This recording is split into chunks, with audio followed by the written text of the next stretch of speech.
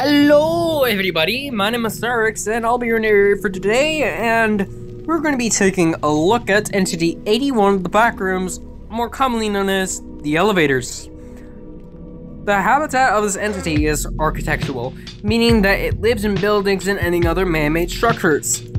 Elevators are entities that can be found on several levels. They can be used to access other levels in the Backrooms.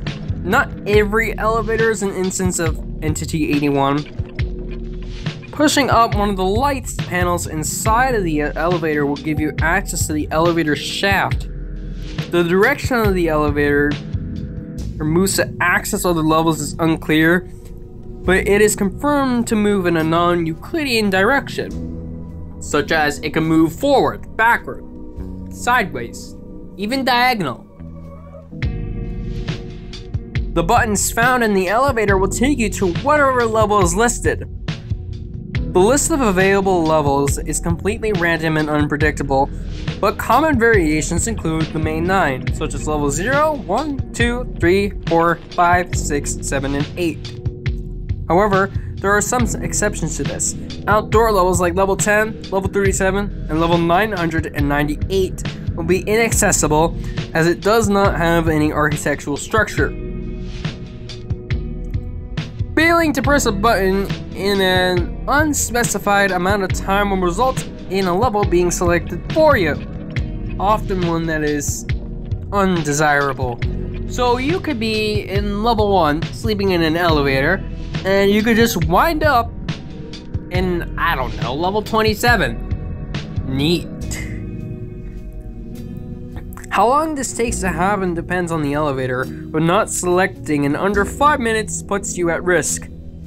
The elevator is often made up of identical external and internal appearance to the normal elevator, although there will be a layer of black rust surrounding where it appears in the wall. The model and style of the elevator is unpredictable, but will typically correspond to whatever level you found it on. For example, an elevator you found on level 5 will appear old-fashioned. The screen above the door, usually used to show what levels you're on, will often say strange things such as a list of phrases that are shown inside elevators, which indicates they seem to be somewhat aware. There is not much information about the discovery of elevators, as they existed and been reported on before the foundation of the MEG. The strange nature of Entity 81 was likely confused for how all elevators act in the Backrooms. The do's and don'ts of meeting this entity are do press buttons that correspond to highly populated or safe levels and attempt to differentiate normal elevators from instances of Entity 81. Do not wait more than 5 minutes before selecting an option, as well as falling into the shaft or attempting to climb up into the elevator shaft. I think this entity is actually somewhat decent. It has a cool concept, but then again, I don't know. I don't really know what to say about this entity, but in short, push a button or you'll meet your fate. Anyways, goodbye.